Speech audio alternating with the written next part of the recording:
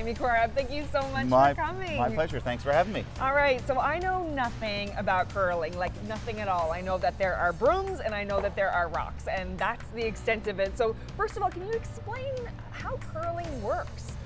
Do we have an hour? But basically, no. So essentially how curling works, you have two teams, so similar to baseball or hockey. Each team throws 8 rocks. You have 4 people on a team. Each person throws 2 rocks, and the teams would alternate. There's 4 positions on a team: lead, second, third, and skip. Now your skip would be like the captain or the general on a battlefield. He's the person that calls the shots, trying to figure out the best way to victory.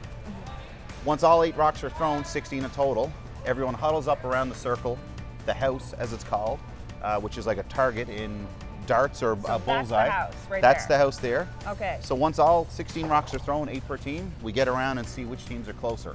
So if I have 3 rocks closer than any of yours, I score 3. You could have 8 rocks in the house, but if I have one of mine closer, I score 1, you don't score any. So like closer to the center of the house? Closer to the middle, or the button as we would call it. Oh, the button, okay. The button.